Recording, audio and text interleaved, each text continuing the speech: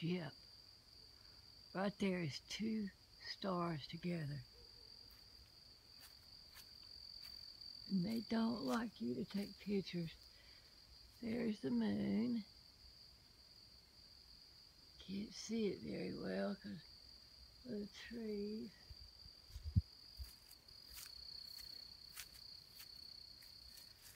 Maybe if I move over here in the yard today is Sunday.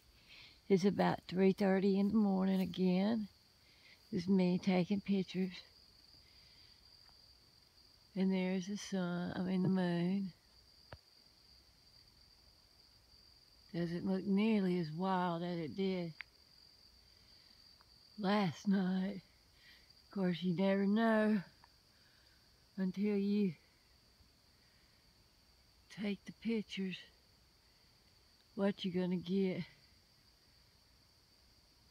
I don't like doing it in the front yard. I had a bad experience with I don't know what it was. It was this huge mass of energy fog that just engulfed me. And I'm usually not scared of anything, but that scared me because I was just totally engulfed. Let me get a better clear shot of the moon if I can get to it.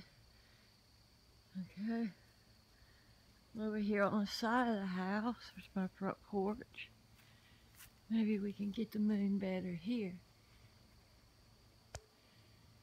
Can open it up bigger. Like I said, you never know. It's always amazing to me each and every night. And it's got to be a quarter moon. As I said, over there is my stars.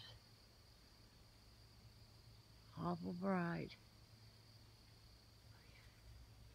Love y'all, Shelby.